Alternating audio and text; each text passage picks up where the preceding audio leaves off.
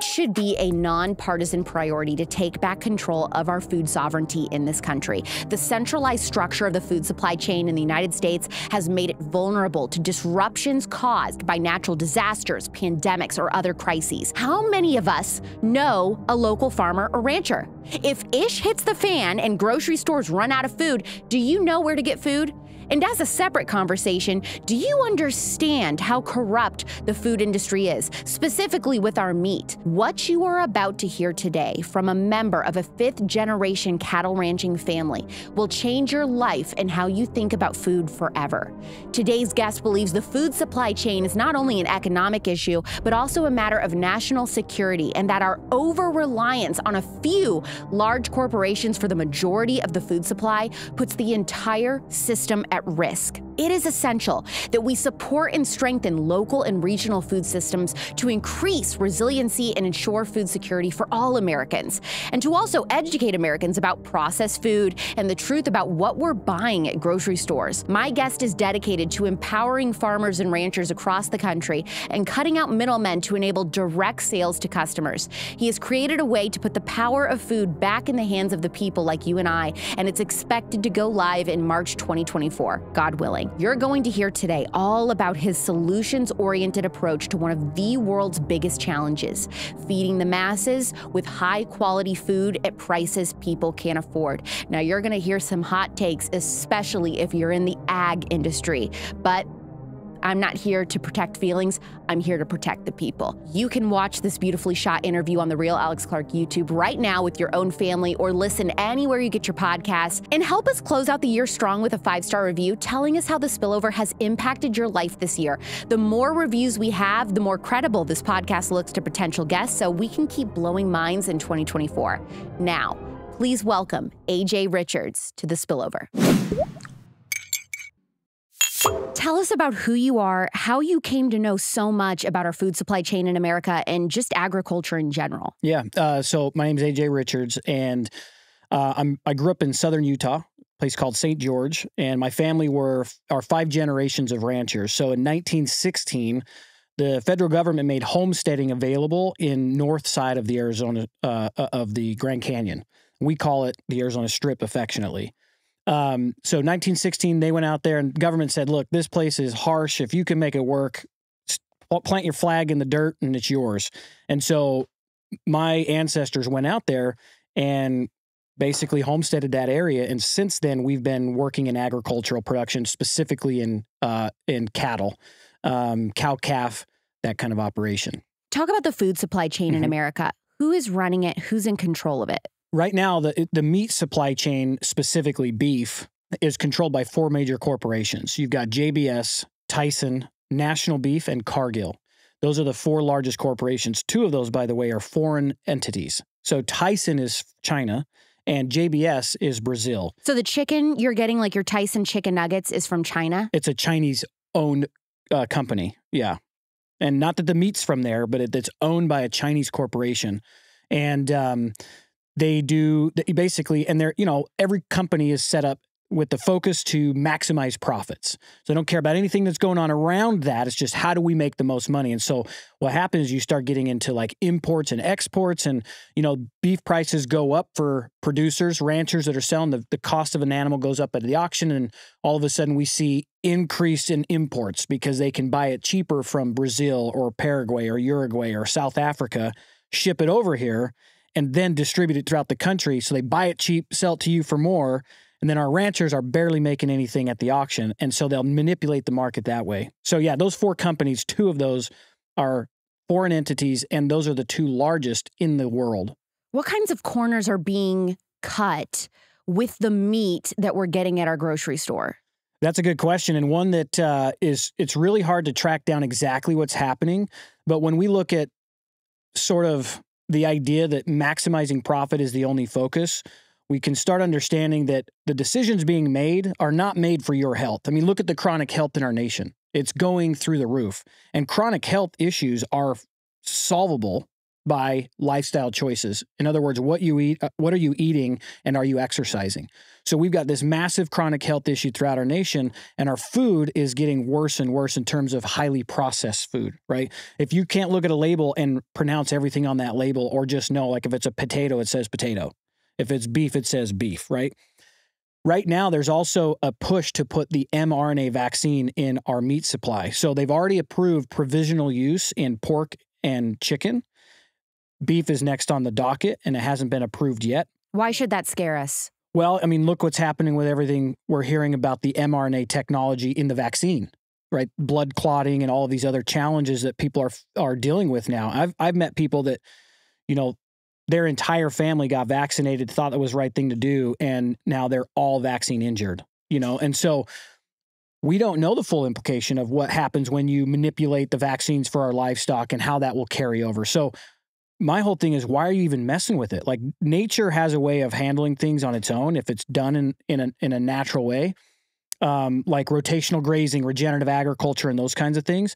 You don't need vaccines. You don't need antibiotics. You don't need all of these inputs to keep your animal healthy when it lives in a healthy ecosystem. Now, there is something to be said for the amount of population that we have to feed. You can't do everything out on pasture, out on grass. You do have to have feedlots. Yeah, and so that's what I'm trying to figure out. What is ethical? How do we do what's best for animals in the environment, but also what's going to be the healthiest for our food? Yeah, so, you know, really there's kind of two sides of that. There is this, I believe two things can be true at the same time, and that's just how it is. So on one hand, what's better for you and I, if we understand the implications of the food we eat, is to buy from a regenerative farm and ranch. The quality of the meat is higher. The life of that animal was really, really good. I mean, they had a regeneratively raised animal, had an incredible natural life all the way up until freezer camp, until it was time to go to the meat locker, right? And so they have one bad day, and on that bad day, they don't even know it's a bad day. I've been around the industry I'm in. Sometimes I wish I could go the way they did. There's no suffering, you know? So for those of us that want to really fully understand that side of it, then you should seek regeneratively raised product, whether it's through the Savory Institute has something called Land to Market, or another group has a program called Regenified that's coming out. So you can start looking at these brands, and if they've got these symbols, these markers, and you know they've gone through certain protocols. On the other side of that, though, if you're going to go to Vegas and eat a buffet, or even a steakhouse, any steakhouse, the amount of steak that they go through in a night, you can't source that from a regenerative source. So I eat meat, beef specifically at steakhouses the same way I eat sweets. I choose to eat it when I know it's a special event, but in my freezer at home is not commodity beef. Okay. Commodity beef being whatever came out of a feedlot, right? I don't buy from the grocery store. And explain, why is that different? Why is that beef different than a regenerative agriculture cow? Yeah, so a couple of things. One is the feed that they're given is not natural to an animal. So a feedlot, we talked about maximizing profits, right? An animal raised regeneratively is going to take somewhere around 30 months to get mature enough, big enough to process to put in the freezer. In a feedlot, they're trying to shorten that time, and so they're down to about 18 months. Okay, so that animal's been alive for 18 months, but what they're doing is feeding it a diet of corn and grain that speeds up its fattening process. If you were to take I don't know that anybody's done this research, but if you were to take a regenerative cow and a feedlot cow and kept them on their diets, you'd probably see that feedlot cow dying of medical complications within a couple of years. Whereas the cow on pasture living regeneratively would live for 20, 25 years because it's healthy, right? We're no different as humans. What we eat, our bodies manifest, and we are either healthy and happy, or we're struggling and we can't figure out what's going on. It's all food related. Same for the animals. So you've got that as one of the aspects. The other aspect is to keep an animal healthy, or maybe I should rephrase that, to keep an animal alive, because there's a difference, in a feedlot, you have to give it antibiotics, because feedlots, they're filled with manure. So they're standing in manure all day long, every day, because that's just the process. So in order to keep that animal from getting sick, they give it antibiotics. Now, they have this time period that they claim that the antibiotics has worked its way out of the system so it can go into, our meat production. But we don't really know. Nobody's trying to do that research because the implications of that could be detrimental to the ones that are in control, right? Mm-hmm. What benefit would the people controlling all this have in really understanding what the certain vaccines they're getting are doing to the meat and us consequently, right? Or the antibiotics. There's no reason to go do that research because I promise you it'll point to you're feeding people very unhealthy products. Now, with that said, there was a couple of researchers, Diana Rogers and Rob Wolf. They wrote a book called Sacred Cow. It's phenomenal. And they said, we wanted to prove that grass-fed and finished beef was healthier for you than commodity beef raised in a feedlot. Ultimately, the research came out and said that the difference in nutritional value was not significant enough to vilify beef if all you can afford is going to Walmart and buying beef. You still should. The amount of nutrients in that meat is still so much better for you than highly processed foods. So the research ultimately said there's not a big enough difference. Now, following that book, new research has come out around regeneratively raised beef. So what that would look like is an animal that lives, like I was saying, out on pasture, but that producer who's raising that is focused on soil health as the foundation because healthy soil provides healthy feed, which provides healthy animals, that provides healthy meat for us. So they're focused not on yield, not on how much we can turn over quickly. They're playing the long game because they're looking for a healthier product at the end, which also over time provides a much healthier environment, which means more feed so they can carry more livestock. So when I said earlier, we can't feed our population on regenerative beef, that's only currently.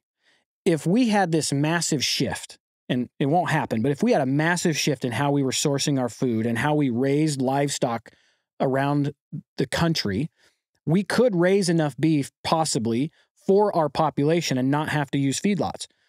The reason we say that is because before we colonized the United States, there were bison roaming the West in the millions, tens of millions. Something like 60 million bison roamed the West during that time. You can see historical pictures. Everybody's probably seen the pile of bison skulls that guy's standing next to. What happened was when we removed bison from the land, we started what's called the desertification process. So this global warming BS is not that simple. It's not what they're painting it out to be. Global warming is not, climate change is just, what the left is doing to push control. But what we are seeing is desertification. Well, desertification is a symptom of the removal of ruminating animals. Beef, bison, goats, sheep, ruminating animals. There's God knew what he was doing when he put this world together, right? And there's a ecosystem that works as a whole. And this is why regenerative agriculture is fascinating, because it's something that conservatives like, but also the left loves it because it's climate friendly. Yes, absolutely. When they talk about methane problems and cows being the problem with the environment, it's not the cow, it's the how. Meaning when you're importing, like this year, we increased our imports by 11%, which was 900 and something million pounds of beef. And again, it was because prices for the producer at the auction started going up. Well, those corporations need to maximize profits, so they've got a whole system in place where it's like, it's too much in the U.S. right now, so we'll bring in more from out of the U.S. So when we were comparing the grass-fed beef versus commodified beef, and then we have regenerative meat, what did they find on how eating regenerative meat impacted human health? So regenerative beef has a significant 70% plus increase in phytonutrients and essential amino acids. And then the omega-3 to omega-6 ratio in regenerative raised beef, which omega-6 causes inflammation. What we learned during COVID was the people most susceptible to being severely ill or dying of COVID was due to inflammation. That was it. If you were, like I had COVID twice, I worked, didn't have people around me, but I went to work because I had to work. I'm an entrepreneur. I got a job to do. But because my metabolic health was so good because of my lifestyle, I could work. Now I felt like but I could still get the job done, right? if you're in the ag space, you're going to work. Like, you got to be missing a limb to go to work, and half those guys would tie that limb off and keep going if they could, you know. There's a joke that I saw this meme one time. Two nurses were talking and said, Farmer John's here. And they're like, Farmer John's here? Like, this is ER nurses. And they're like, Farmer John's here? Like, yeah. Is he with his wife or is he by himself? And they're like, by himself. And like, it's like cold blue, right? Because those guys won't go if they've got work to do. So your metabolic health is significant. So omega-3 to 6 ratio is important. The reason we have fish oil supplements is because we're not eating wild game. If we ate wild game, your omega-3s in that meat is high enough that you don't need a supplement. Why does it matter that only 4 companies control our meat in America? Well, COVID was a snapshot of that problem. And I would say that we are probably only 75% recovered as a supply chain, as a food supply chain from what COVID caused, you know, almost 4 years later now. So just like anything, if you centralize and there's a break in that supply chain, you have caused major downstream effects. So what we saw during COVID, if you remember, they were talking about all these pigs being slaughtered and buried, or milk being dumped in the fields, or, you know, onions being just wasted, and cows even being slaughtered. We call them culling. Culling is the term you use when you kill an animal that doesn't go to food. Well, you're taking it out of the herd, right? It's not always that way, but they culled so many animals because what happened is we have a system that the way it works is the big 4 buy from an auction house and they send those animals to a feedlot until they're ready to go through their processing plants, okay? When those processing plants closed because of illness, you had this downstream backup of everything that used to work smoothly, because when it works well, it works well. But you change that and all of a sudden you've got a problem. So the feedlots that were fattening animals now have all these animals getting fat that's costing money and nowhere to slaughter because the slaughterhouse is closed. Now, before the feedlot, you have all these ranchers that have livestock to sell, but they can't sell because nobody's buying because the feedlots are full. And so now, like, I was selling beef for my family's ranch, and I called to get a slaughter date, and they're like, we can get you in 18 months.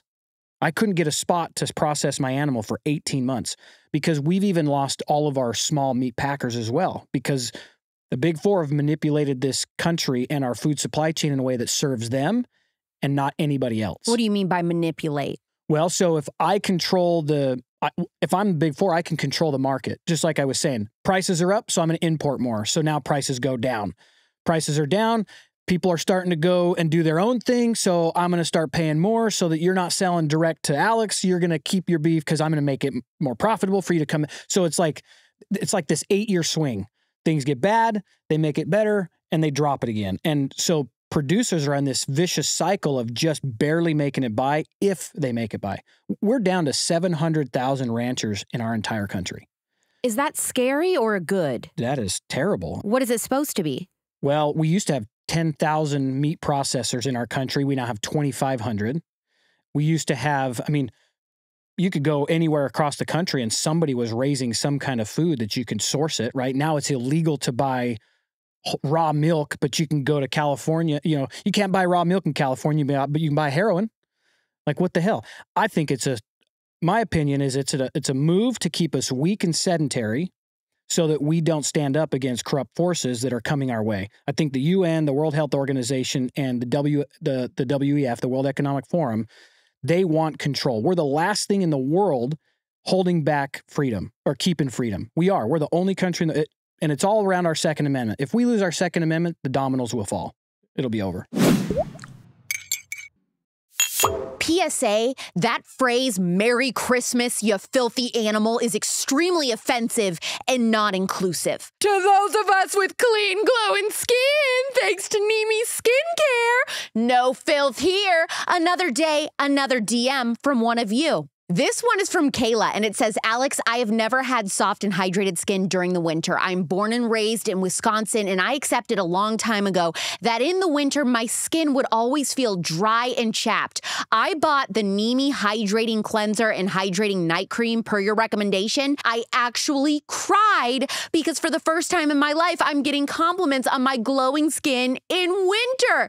It's officially hot girl winter, y'all. NIMI is a Christian and conservative-owned modern skincare company that is transforming faces, not just this Christmas, but all year round. Customize your simple 3-step routine based on your skin type at NIMIskincare.com and get 10% off with code AlexClark.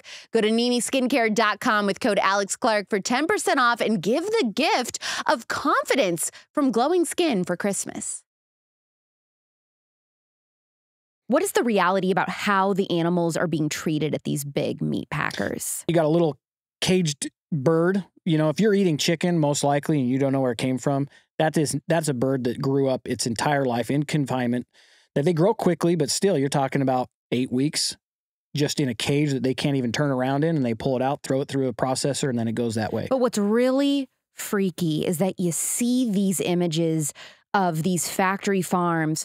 The chickens are pumped with so much chemical.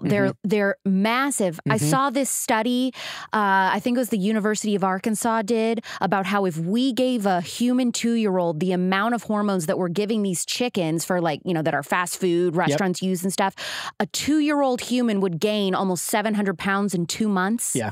Yeah, it's crazy. We did pasture chickens in our homestead, and we tried it out, and we did what was called a Cornish crossbreed.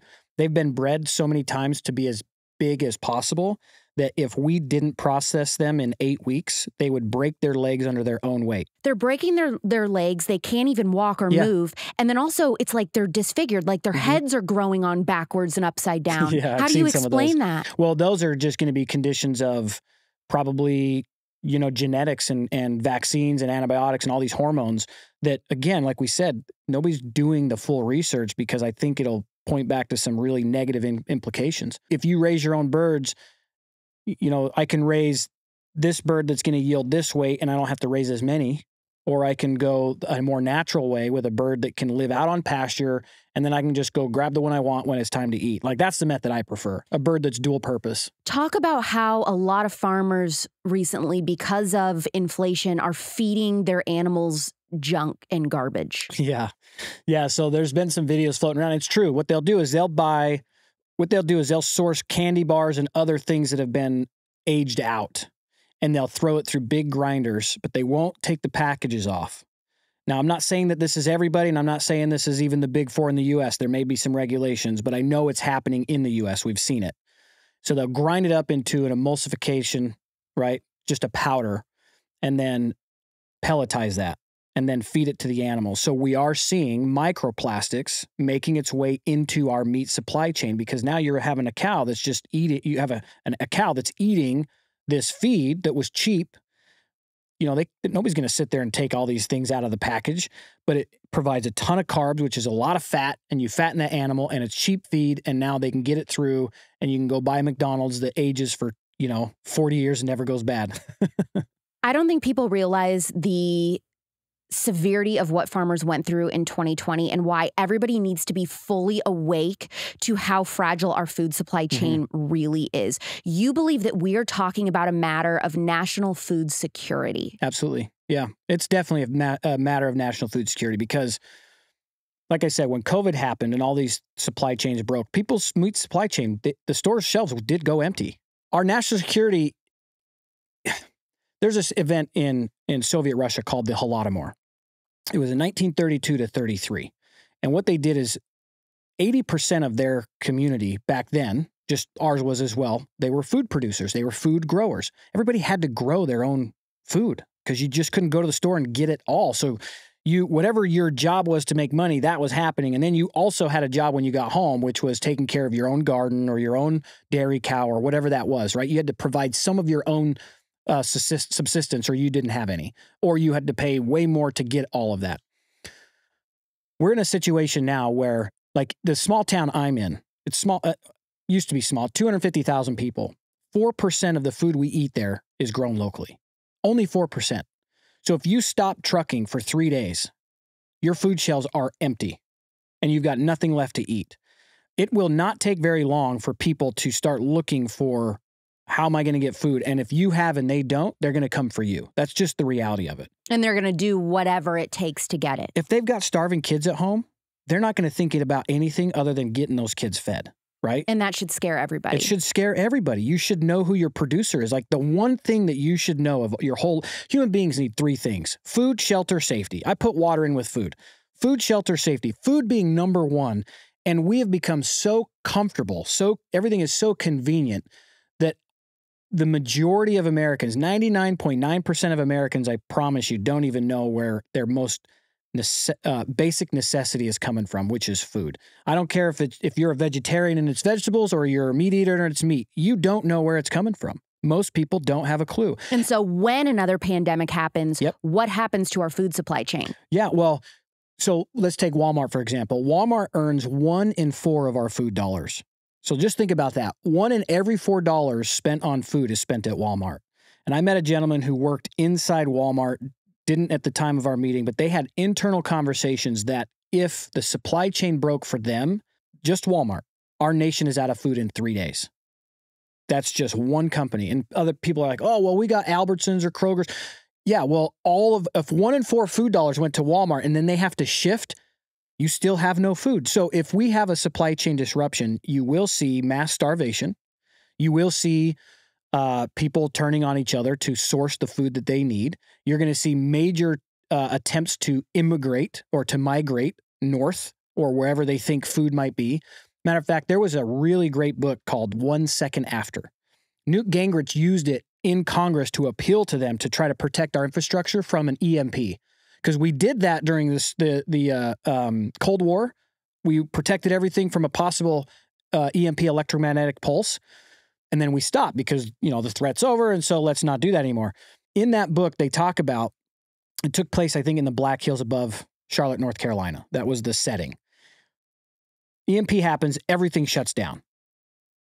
People start migrating because there's this term, head for the hills, right? So this thought is like, I need to get out of the city and I need to head for the hills.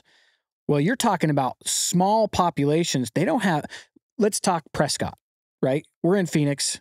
If this happened in Phoenix and people started heading to Prescott, do you think Prescott can handle 4.5 million migrants? Not even close. No. For people that don't live in Arizona, which majority of my audience doesn't, very tiny town. Yes. And you're talking about a huge metropolitan city. Yeah, you're talking 5 million people moving in towards 10,000 people, thinking, oh, they've got food up there. Well, they do, but not for you. They got enough for their community. Right. And then a little bit to send out. And so in 1980, Reagan changed the laws, the antitrust laws. This is what happened. In 1980s, the big 4, it was different company names and there was more than 4, but the conglomerates only controlled 25% of our nation's meat supply chain in the 80s. They changed the laws, and really all they looked at is, as long as it doesn't affect you and your prices, so you don't monopolize and make us pay out the nose, you guys can buy out this person can buy, you guys can congregate and take over the world, basically, is what their law changed to.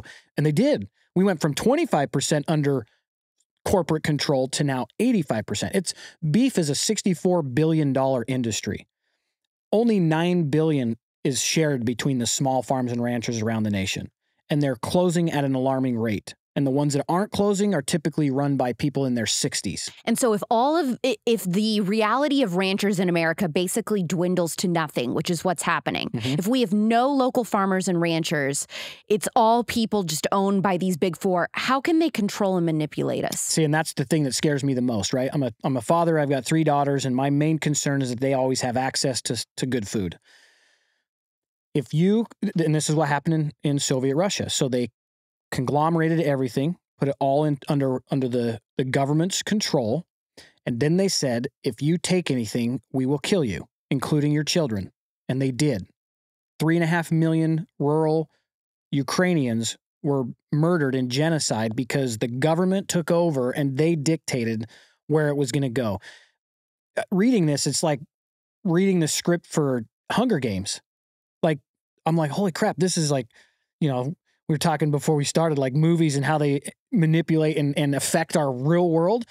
So they said, if you touch this food because it's for the government and you'll get issued your own share, then we're going to kill you. And then they locked off the borders so that these starving rural Ukrainians couldn't even leave and go find food. Like they locked them in and basically said, if you leave to go find food, we'll kill you as well. And so this is, when we look at a tyrannical government in control of your most essential need as a human being, that is worst case scenario.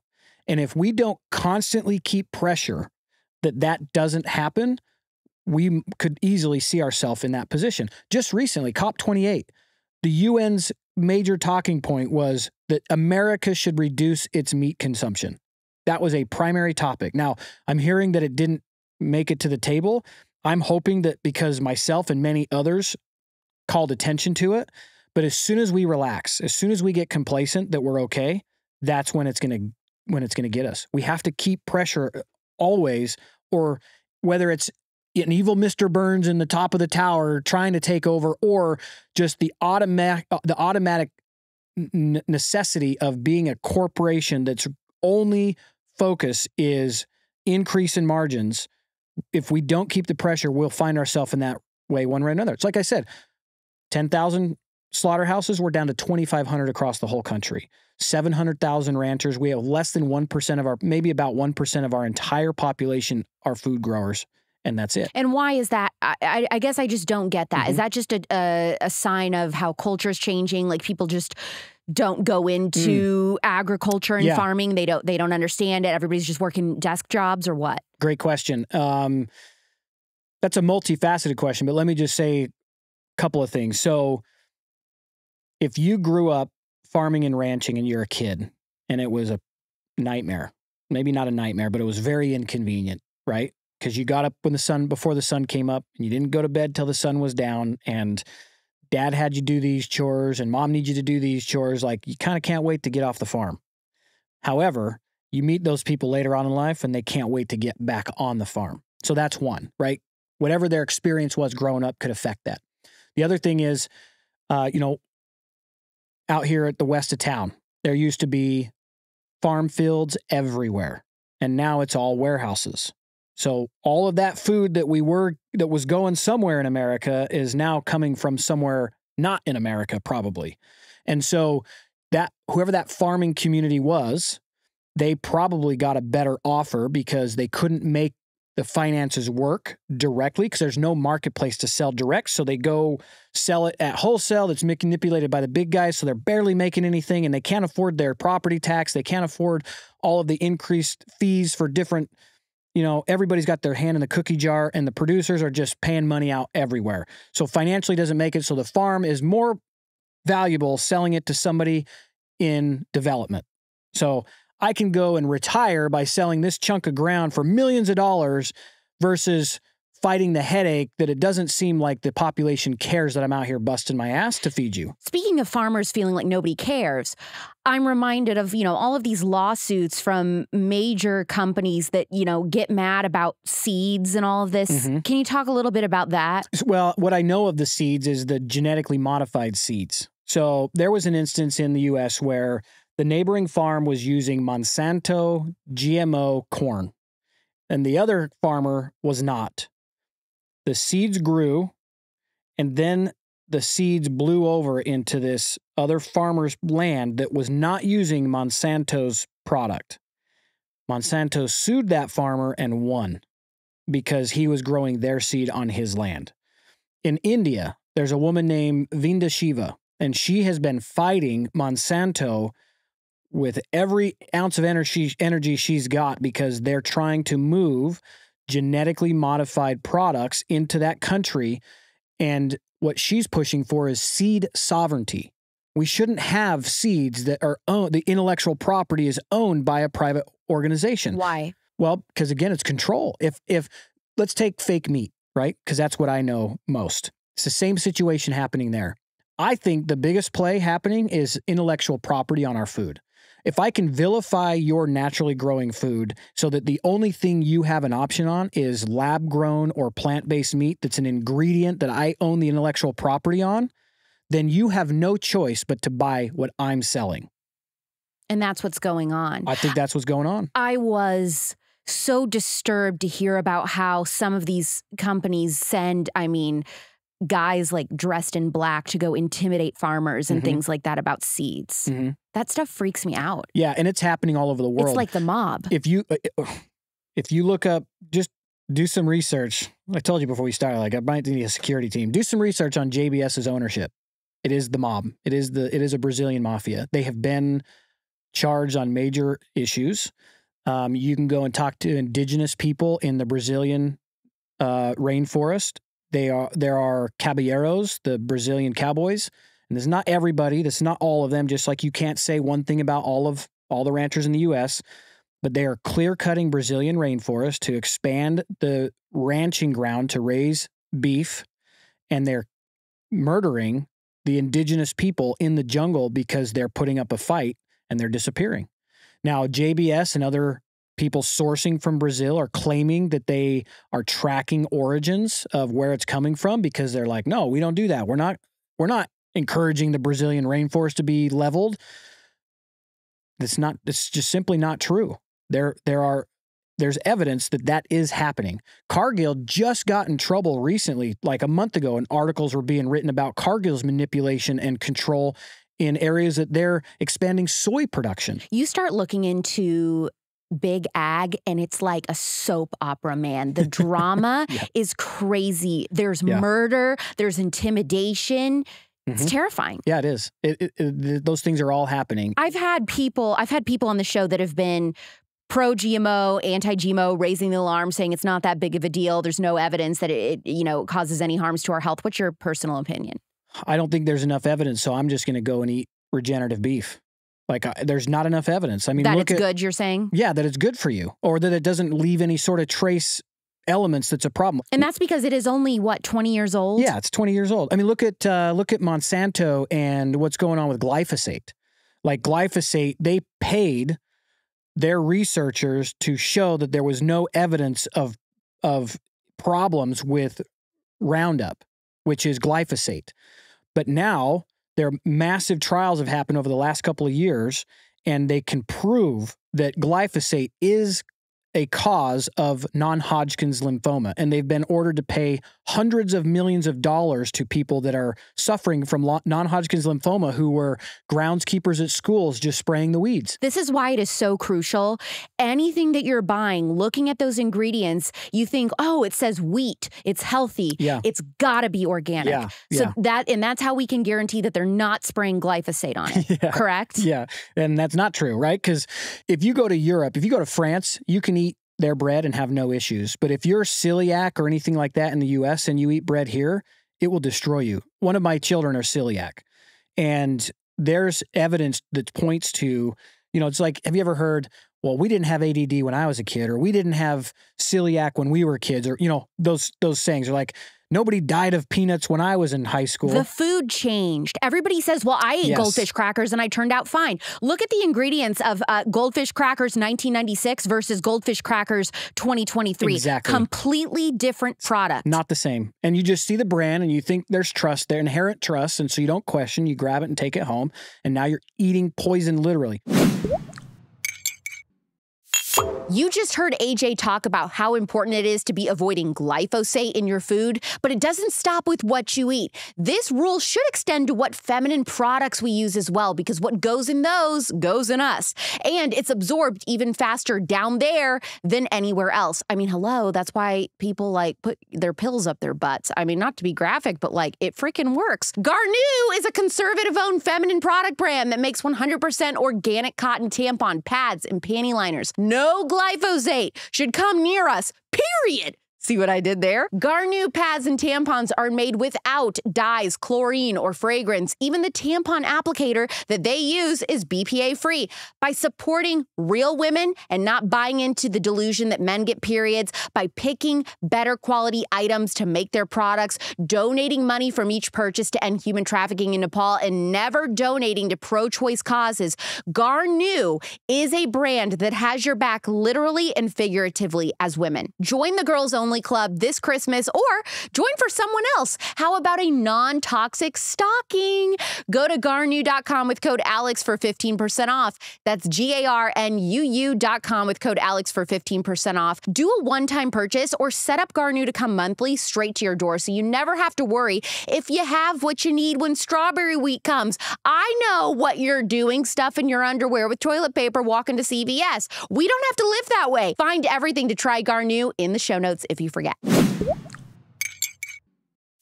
Our gut, our microgut biome, is what a lot of people refer to as your first brain.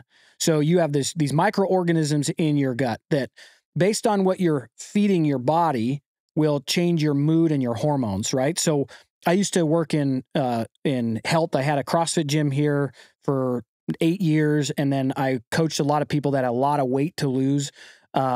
You know, it could be anywhere from 20 pounds, but over 100 pounds that they needed to lose. And so I did a lot of studying into nutrition and mental health and so forth. A lot of mental health that we're dealing with is from our food. It's what we're putting into our body. So because it's how your stomach is interacting with your brain. And it sends signals to your brain. And so just imagine you got all these little creatures in your stomach and you feed it junk and now they're pissed. They're going to make you regret that you did that. You don't know that's why you're feeling depressed or anxious or all these other issues, but it's the food that you gave your gut. Is it a strategy from the government to make accessibility to whole local food complicated and harder? I don't know that I would put the blame entirely on the government. The government is, I believe, implicated, and I think they're implicated through lobbyists, right? That's where that problem comes to a head. You got Big Ag is the lead generator for big pharma. Okay, so a lot of people listening right now, AJ, have never heard this term Big Ag. They hear me talk about big food. They don't know that there's anything negative in agriculture. Could you expand on that? Yep, big food is Big Ag. It's the same thing. So industry talk is agriculture or ag, right? Big food would be the everyday person if you say big food. So it's the same, one and the same. Okay. So I think that there is a direct connection between the pharmaceutical industry and what they're peddling and big ag and what they're peddling. How so? If I can make you sick with what you're eating on a daily basis, I've got the solution. And that's antidepressants. That's Ozempic, the shot to make you not overweight so you can eat all the food you want, but now is causing other major health issues, which, you know, surprise, surprise. So if I can make you sick off your everyday consumption, I'm going to try to sell you on the idea I'm going to make you healthy, but you got to take these pills the rest of your life. If you're given a antidepressant with no path to not having to be on that antidepressant at some point, you're in the system. They don't care. They're not trying to get you healthy. Why? Because a healthy person doesn't need to buy antidepressants every month. Yep. You know, we went through it in our house, and a lot of that changed when we changed our food. We drink raw milk. My wife makes homemade bread. We source all of our meat from people that we know. So I can say, how did you finish this animal? What did you give it? How was it raised? That's how we do it at my house, and our family's lives are way better for it. We got to legalize raw milk. Yes. Why do they want us to not be able to get that? I think it goes back to what I was saying a minute ago about if you are sick and complacent, you're controllable. I can sell you all kinds of stuff. But is regular milk that we've been drinking forever, 2% milk, whole milk, vitamin D milk, is there even any nutrients in that pasteurized milk whatsoever? Is it just like drinking water? No, I think there are some nutrients, but I think you're missing so many of the nutrients that you get out of raw that you're not expressing the full benefits of drinking raw milk. What's the true story on why they have told us for so many decades that raw milk is dangerous for human consumption? You know, I don't know why they're doing that. I would assume based on everything I'm researching and finding in the big food supply chain that it goes back to control, Because look, if you have to pasteurize your milk to sell it, that's a pretty big investment. Whereas if I have a cow and I'm selling you milk, my investment's the cow and its feed, and that's it. So every single person around you could get their own cow and have their own cheese, their own, the amount of food you could feed your family on your own dairy cow, right? Or having a neighbor that has that, because it's a lot of work, so it's better to source it if you're busy. You are almost self-sufficient in a worst case scenario on that because of the protein, because of all the nutrients that come out of that. But if I tell you you now have to have pasteurized milk because raw milk is illegal, then all of the equipment it would take, like the person I buy my raw milk from, would probably stop because there would be no financial benefit of investing that much money into becoming a pasteurized operation. There's so much to research. I wish I had more details for you, but Harry Pasteur, I think his name was the person who did the research on this, like in the 30s, I believe. Yeah, and wasn't it like they for a time in cities, they had to keep cows in like yucky, dingy industrial warehouses or something, and they were standing and sitting and eating garbage, and so they had to make the milk safe, and so that's how we got this pasteurization, and it's something that we don't even really need anymore. Exactly. Okay. Yeah. We shouldn't. This should not even be a conversation. There should be regulations for the people providing raw milk, regulations in terms of cleanliness rules and things like that, so that you can be a confident buyer. How come some states it's legal and some states it isn't? And how do we get all states to legalize raw milk? I think it's leadership. You got some states that are left-leaning versus some states that are right-leaning, and the right-leaning states are more likely to have ways to get raw milk versus states that are left-leaning. Good luck. Like, they'll put you in jail. They'll pull up, and if you're drinking raw milk next to the guy who's shooting heroin, you're going to jail, and he's getting some snacks. It's crazy. And it is. It's leadership. Whatever that leadership leans into is what's going to manifest itself in the community. So the two conversations that have to happen is, one, the consumer. Most of the people listening to this podcast need to take responsibility for how you're sourcing your food. Like, if you want it to be there, you should start paying attention to where it's coming from. And a lot of people, I will say, it's so expensive, I can't afford to buy direct. Guess what? What you're paying in medical costs now, and certainly what you'll pay in medical costs later, is far more expensive than cutting out going out and drinking on a weekend, or the cigarettes, or the cannabis, or the Netflix account, or, you name it. There are so many things that we choose as consumers to spend our money on that we now look at really high quality, nutrient dense food and say, that's too expensive. No, it's not. That's going to be what keeps you a healthy, functioning human being as you age. That's an investment. So that's the consumer's responsibility. Do a little bit of work and pay a little bit of extra money to get high quality food, right? So what do you say to these people that are in ag? And, those are the messages that I get for pushback anytime I talk about this. Well, you have no idea what you're talking about. My family wouldn't eat if my husband didn't farm corn and soy and et cetera. Yeah. And so on that other side, I've stepped in some hornet's nests where I've called out some things that are real, that are true. Like I said, what? Two things can be true. Well, feedlot beef. Regenerative beef is healthier for you, and it's healthier for the environment, period. No argument. And then somebody who does beef in a feedlot gets mad because I didn't acknowledge that the feedlot beef, is necessary. Feedlot beef is necessary. We have too many Americans to feed. We've broken the system for so long. It's going to be 20 years or more if we started today before we could get away from a feedlot method. It's just necessary. But if I speak highly of regenerative beef, the people with the feedlots get pissed because I didn't, but the facts are the facts. The other side of that too is, if you are looking for those subsidies, you're on welfare. It's just labeled different. What do you mean? Meaning, if you're only growing what you're automatically getting paid for versus what your community needs, they've got you in their control, right? I know and listen, I've got a bleeding heart for every agricultural producer out there. So people are going to hate me for this, and people are going to love me for this because they've made the change. But if you have our country, here's what I'm about. I'm about the consumer, making sure you have food. Because if my neighbors are fed, then my family's safe.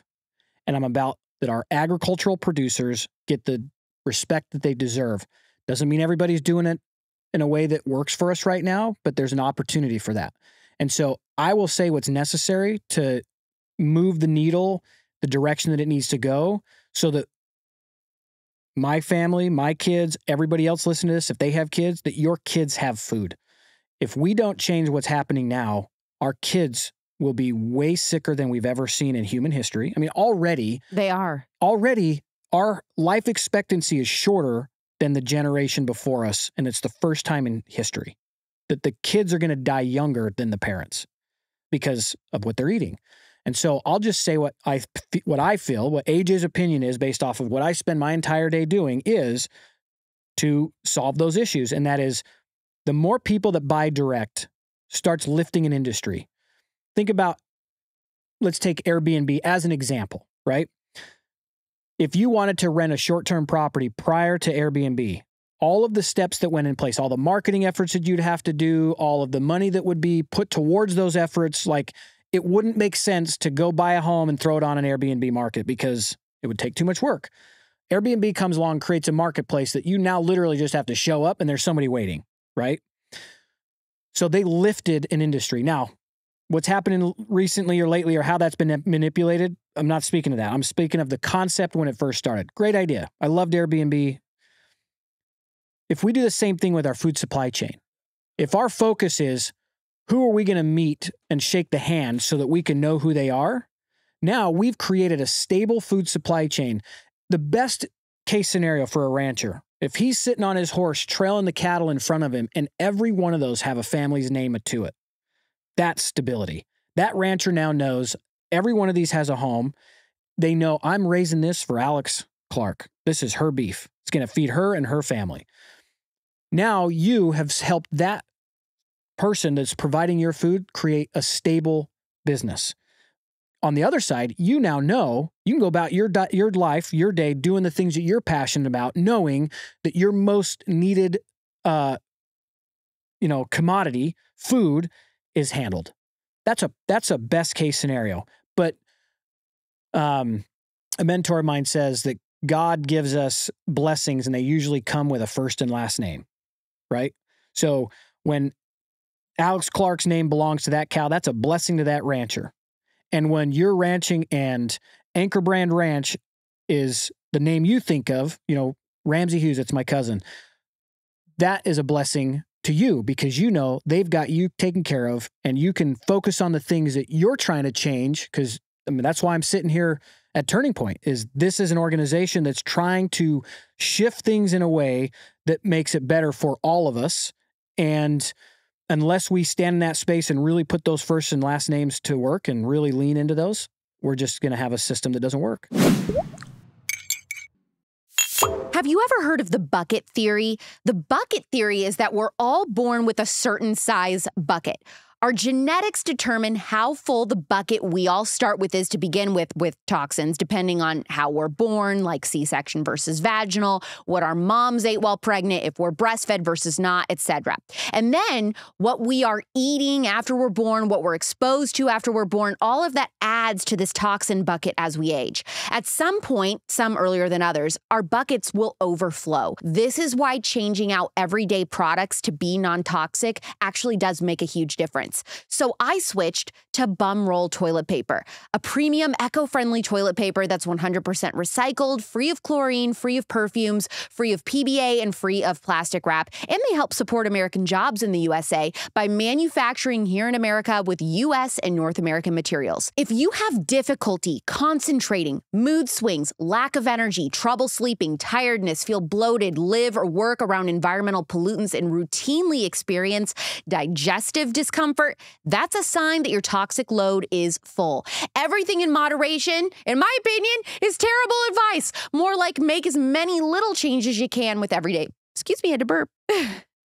More like make as many little changes you can by switching out everyday products. Go to joinbumroll.com with code ALEX for $3 off your first shipment. That's joinbumroll.com with code ALEX for $3 off your first shipment, or click the link in the show notes. I think that's the biggest aha moment I'm going to take from this interview is you saying you keep your neighbors fed so that you keep your family safe. We have to care about the food that we're eating for our community as a whole, not even just our immediate family, because when it all goes to hell, which it inevitably will, they're going to kill you because you know where to get food. Yeah, they will. I mean, listen, look what's happening. It is not a far reach. Look what's happening in the cities that have become completely corrupted. People are getting murdered every single day for the simplest things. Yep. Now take mass starvation on a large scale, on a city level scale. I have goosebumps. It's carnage. It really is. And that's not, it is not far off. It happened before. It'll happen again. We're on our way to that exact path. And if we don't wake up right now and you lean in to your food supply chain and you start shaking the hand that feeds you all across this nation, we will see this again. And now we're talking, 3.5 million people starved to death in Ukraine in 1932 to 33. What is our population now? If it was today's population, then it would be in the hundreds of millions, most likely. Wow. Not necessarily in Ukraine, but take the U.S. If we have a U.S. experience of the Holodomor, and they are working feverishly to vilify our natural food. Is there an indoctrination going on with the processed food industry to make people think that it's impossible, it's completely unaffordable to get healthy or organic food? I don't know that they're the ones feeding into that. I think, look, we used to spend 8% of our budget on healthcare and 30% on our food. Now we probably spend 8% on our food and well over 30% on our healthcare. Well, and compared to other countries, Americans spend the least amount on food because we don't care where we're eating. Like when I say spend the least, like we're going to the cheapest options, we're getting fast food or whatever. We don't care about it. It is so low on our priority list compared to all the other countries, especially in Europe. And you see the health, you see the health problems. Oh my gosh, yeah. And you don't have to look that hard. You land into another country and it's like a clear difference in the health of the people. Talk about how so much of our entire diet as Americans consists of just processed food. Oh my gosh. I mean, if I said to the people on listening to this, go to your kitchen and open up your cupboards and then open up your fridge, where's the majority of your food sitting? If it's sitting in the cupboards, you're killing yourself. If it's not in the fridge staying fresh or in the freezer, you're eating highly processed food. So when you say, is there a concerted effort towards manipulating that? I don't think necessarily it's profit driven. So if I can make super cheap food for you, then you're going to go the cheap route because, listen, when everything is more expensive and you still like to have a life, it's like if I buy the macaroni and cheese, I can go out with my friends because life sucks. Things are really hard right now. So at least I get that reprieve on the weekend. But it's a vicious cycle. I have a friend that regenerative rancher in Ten Sleep, Wyoming. And he says, what's the value of a good idea? What would you put the value of a good idea on? And so what he's saying is, if you're feeding your body highly nutritious, nutrient-dense food, so those microgut biome is thriving and your brain is firing on all cylinders, what's the value of that? When you say that that's too expensive, well, if you are not happy with your life, if you're stuck somewhere and you wish you could get out, you have to look inward first. And that's your food. So many things here I've got to ask. Number one of the first things people will say is, well, organic food isn't real. That it's a fake label. It's all a marketing scheme. There's no such thing as organic. What is your response? That's true. But it's changed. Just like the ingredients have changed, so has the term organic. And right now we're seeing regenerative be bastardized by the big ag, big food corporations. At COP28, if you hear one of these big brands talk about regenerative agriculture and how they're regenerative, it's probably a 90% fact that they're lying. Okay, well, see, now how do you know if your food is actually organic or not, or actually regeneratively grown or made or not? Ask Farmer John. That's my point. That's the thing. You have to know who the person is. If you shake their hand, you can say, how is it done? Mind blown. To make it easy, if it's a label, it's a lie. If it's coming from Farmer John, that's more reliable. So organic means nothing anymore. They have ruined that. They've manipulated. So being in the meat industry, right, in the slaughterhouse, label laws are a big deal. So if you buy meat from the store right now and it says product of the USA, it's not. What do you mean? Yeah, it's probably not. So we used to have this law called MCOOL, Mandatory Country of Origin Labeling. Canada and Mexico whined because it was discriminatory. And so they repealed that law. So now, if you provide any further value to a product, it can be labeled product of the USA. So what does that mean? Packaging it. Packaging. Comes from somewhere else entirely, but I just put it on styrofoam in the US. Yes, I took it from a whole half a cow. I cut it into a steak. Now I added value to that ribeye. So now I'm going to label it product of the USA, but it came from Uruguay. The other thing, we didn't finish this when we talk about the climate impact. A single super tanker on the ocean is equal to 40,000 cars on the highway. So it's not the cow, it's the how. When we're importing 900 million pounds of beef from other countries, not counting in the lamb and sheep industry, 75% of lamb and sheep sold in the United States is foreign. So it's so corrupt, but they're shipping all of this over, which is contributing all of these emissions that we're worried about. It's not the cow. It is how you got it here. So that's the one thing. So then it gets here, it's in a big chunk, and then they cut it into smaller pieces. It goes through a packaging machine, and they stick a sticker on it that says USA. So if you go to the store right now and you see a sticker that says USA, it's probably not from here. Okay, so what about stickers that say USDA organic or non-GMO? So USDA organic or non-GMO, again, do you know Farmer John? Did you ask him? Like, I just live. It's convicting. What you're saying is convicting. Like, it makes me defensive, but I'm listening to you, and I'm trying to keep an open mind, and I'm just thinking about, like, dude, you're right. Yes. Because I don't know, because you know what else? Is that I've been thinking, like, going to Whole Foods, for example. I've got better options there. But now Whole Foods, they're embracing appeal. Yes. Talk about appeal. How do you feel about the appeal label now from Bill Gates on our fruit? I just go back to, like, if it's got anything on it, it's because it came from somewhere so far away that wasn't natural or supposed to be in that area at that time, so they give it a shelf life. And we don't know the full impact of that. Like, why are we testing the limits of what our bodies can do in the wrong way, which is processed junk, instead of what if we gave it real food from Farmer John and then what our bodies can do from that standpoint, right? So, appeal, like, I'm not touching appeal.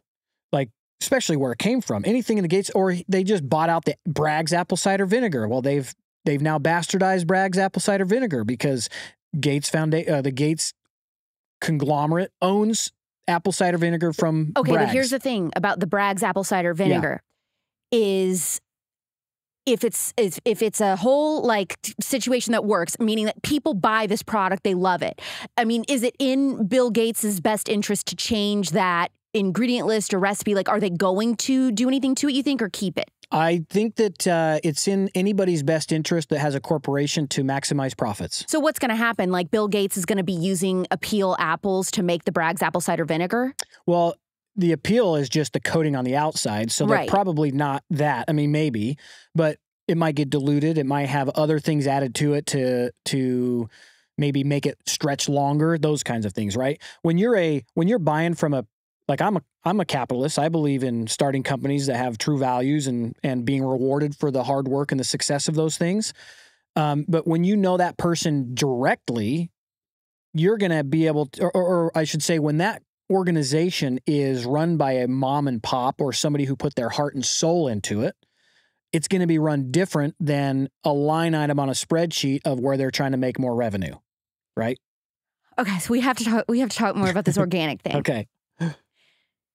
If your food is coming locally, does it matter if you know the person making it, like what you're talking about, Farmer John? If you know who's doing the farming and ranching, does it matter if they say that they're an organic farmer or not? Or should you be looking for that, your local organic farmer? That's a regional question. Like, when you're in Arizona, the amount of producers in your state cannot nearly support the amount of consumers that are here. Okay. Right? So I'm going to have to make exceptions, basically. Yeah, you should. I mean, you have to. Okay. Right? I mean, a big part of what we're doing where I'm at is focusing on supporting Phoenix because I'm from here. I know the limitations that are here. Now, I'll do everything I can to connect people with local producers first because that's always best. Source locally, because if shipping isn't working, you want to know who that person is. But you guys will sell out your local state. When I say local, state farmer and ranchers in a heartbeat. Okay, so let's just say pinch scenario, I don't have a local farmer or rancher yet. I have to go to the store and get some asparagus. Yep. If your option is organic and not organic, are you going to choose the organic one or no? I will, yes. Okay. But what I'll do is I'll go look up the name of the brand. Okay. Yeah, they got a label. So if you go to Whole Foods, take a second. I mean, you're talking about your body. Take a second. What are you Googling? I'm looking up the label. And I'm Googling the name of the label, right? And it usually goes to a place that has a conglomerate of producers so they can source enough for Whole Foods, as an example. Whole Foods used to carry a friend of mine, Will Harris. He owns White Oaks Pastures in Atlanta. When they first went regenerative, they sourced from him. Well, then they pulled him because Amazon, they bought Whole Foods. And so they they've got to maximize profits. So they kicked him out. And now he's like, be wary. I don't know what they're selling. They're still saying it's from White Oaks Pastures. I don't think they do anymore. But for a while, they claimed it was White Oaks Pastures beef, and it wasn't. He goes, I haven't sold to these guys in over a year. Oh, my gosh. Yeah. Okay, so let me just a couple rapid fire brand names. I just want to see you like them or not. Yep. Alexander Farms. I don't know Alexander Farms, but I probably should. It's like A2 milk and if it's stuff. A2, great milk. Great. Yep. Okay. Vital Farms eggs. Vital Farms, phenomenal. Yep. Okay, because I pick the regenerative. Yep. Well, I have been historically picking the regenerative eggs, but now I'm going to find somebody to get me local eggs from you. Yeah, for sure. Okay, so those are two brands that come to mind. What about that butter brand? It's in yogurt. It's like Maple. I think it's like Maple Hill Organic or something like that. I don't know about them. Don't know them. No, I would look that up for Any sure. that come on the top of your mind that you're like, these are great brands if you have to shop in the grocery store. In the grocery store, let's see. Who would I think? Vital Farms is probably in the Whole Foods area, the only place I know of that's selling on a large enough scale. I don't know. We buy the A2 milk when we don't have it locally. Like if we're traveling, we'll buy that A2 1/2 gallon. Yep. To be honest with you, I don't know much about the farm, but I know A2 is better. The A2 protein in milk is better for you. Yes. Like a lot of people that they think they're lactose intolerant, they switch to A2 or raw milk and they're fine. They're like, oh, I'm not lactose intolerant. It's because of the crappy milk that you've been drinking. It's the protein in that. It's the A1 protein, not the A2 is the problem. Yes. But really, as I think about walking through the grocery store, I haven't been there for a while because I buy my stuff from the people I know. Yeah, really. But Vital Farm, when I go buy eggs, I buy eggs a lot because it's hard to find eggs all the time. Vital Farms is what I buy. So if you're buying eggs at the store, buy Vital Farms. Depending on what store you're at, if you're at a Trader Joe's or a Whole Foods, I bet you they've got some great partners in there, but just take a second, do some research on the brand label, and then buy. A lot of this food that we do consume, here's the thing. The food we do consume here does come from our American farms and ranches. Most of those guys are doing exactly what they should be doing at their farm. The issue is what happens when it changes hands. So when they hand that off, it's the process from that point on that gets manipulated for maximizing profit. People think that it is going to cost an arm and a leg for them to shop from their local farmers and ranchers, that it's absolutely impossible, that the average American family, even single income family, cannot afford to eat not primarily processed food. Is that true or a lie? It's a lie. And it depends on what you're sourcing or how you're sourcing it. So, for example, if you buy, a lot of ranchers would like to sell quarter, halves, and wholes. That means it's a whole animal.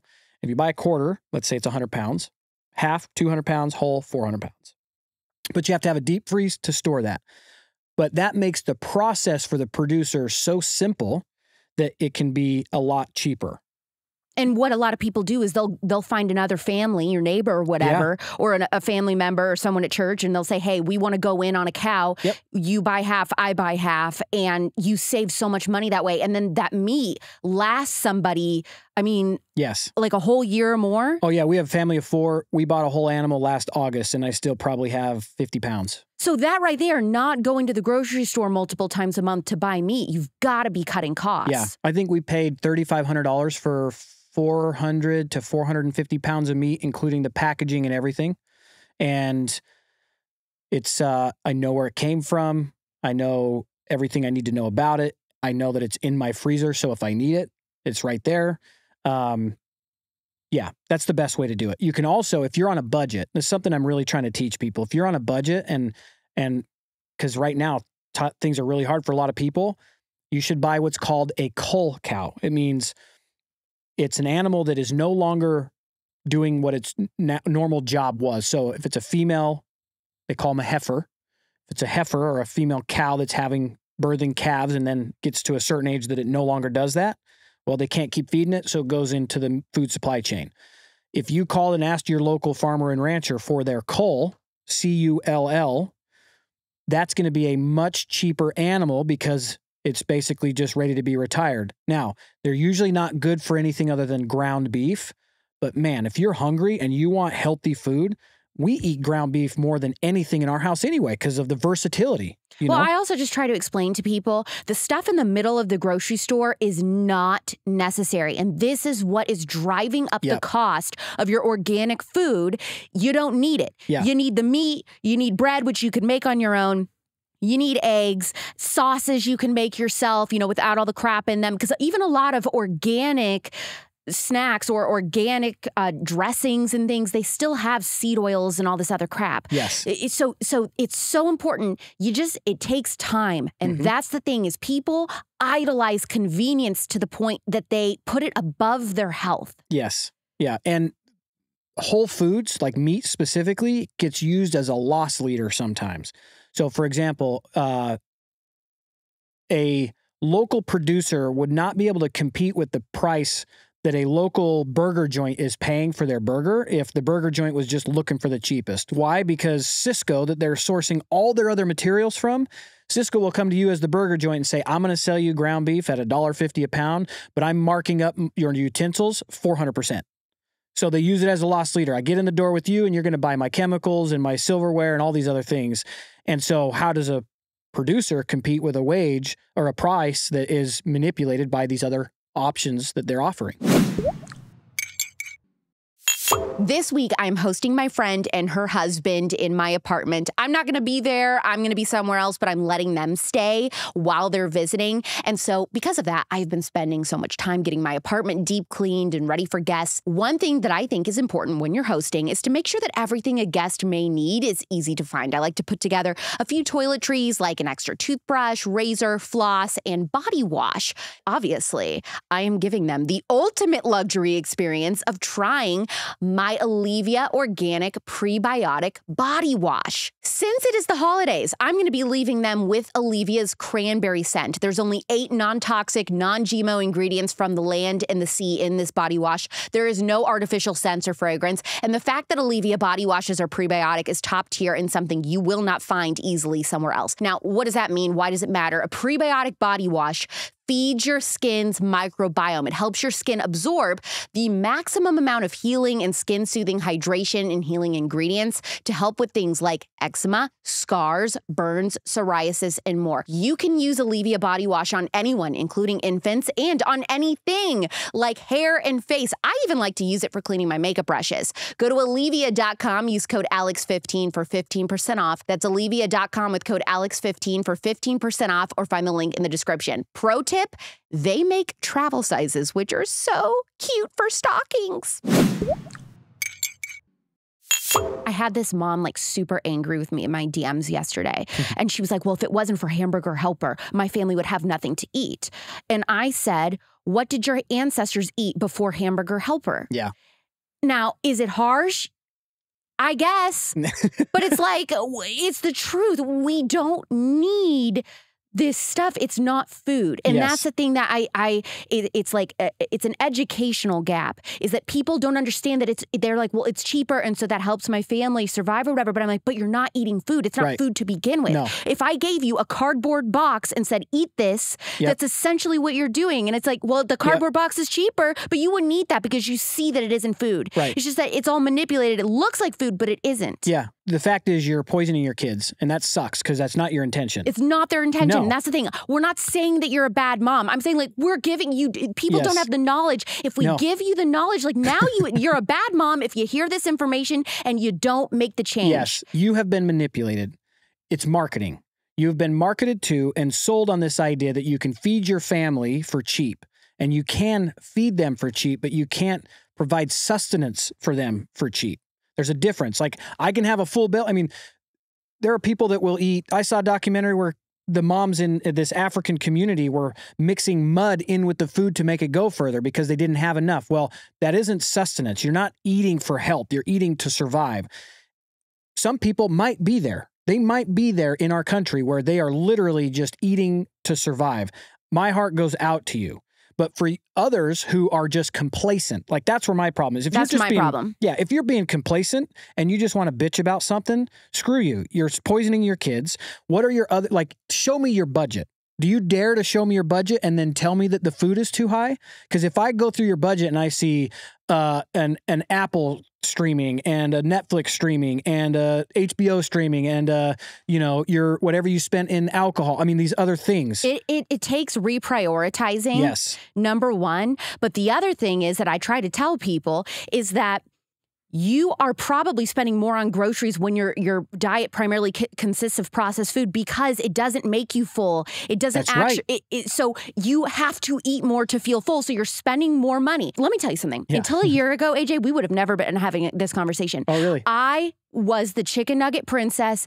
My entire diet, my entire life was primarily processed. I didn't know any of this. I didn't want to know it. I thought it was stupid. Mm-hmm. And then I was radicalized during the pandemic.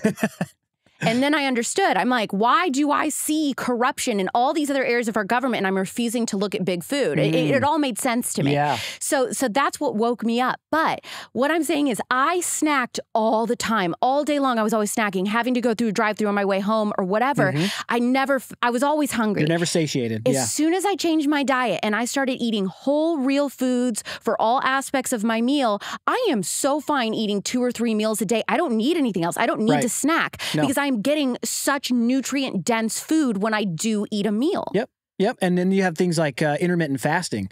I do really well on intermittent fasting. So I'll eat 1 meal a day. It'll get all my calories in that day, but it's all really highly nutrient-dense food that I eat 1 time a day. And then I feel great, and that's in the evening. I wake up the next morning and I might have like a coffee or whatever to get started. But I function really well. I feel great, and I'm literally just eating 1 meal a day. If I think back to our ancestors prior to globalization, where everything was so convenient for us, right? And I think back to the pastoralists, the people that went out and raised food on a day, right? They weren't home. They woke up. They maybe had something that was left over from dinner, and they put probably a little bit in their knapsack so it was with them while they were out moving their animals around or whatever it was they were doing. And then they went home and had their meal at dinner. They didn't eat all day long or snack throughout the day, but they had really nutritious, nutrient-dense food when they ate it. If, of course, depending on where you lived and that sort of thing. But I mean, my family, when I look at what it took for them to settle the Arizona Strip in 1916, like, we're talking some of the harshest environment, and they had to self-sustain. They could dry farm corn and cotton and potatoes and those kinds of things, but they provided for themselves with the meat, and they did great. And they didn't have clinics and hospitals on every freaking corner. I mean, just drive through your neighborhood and count how many medical offices exist. Oh yeah. If you just wipe those out, just snapped your fingers and they disappeared, and you kept today's, health, what would we see? We would probably see a major collapse in mental health and all of these other things that are being just barely kept going by the drugs they're given. Yeah.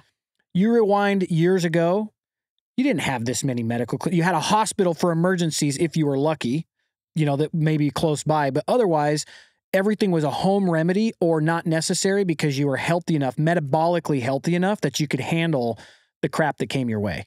Can you talk about what the phrase pasture-raised really means and how nobody checks? Yeah. Nobody's going to these farms to make sure that the animals are really pasture-raised, correct? Yes. There's a lot of corruption going on there. Man. Talk about so that. Much. Well, and it's like you said, can you trust organic?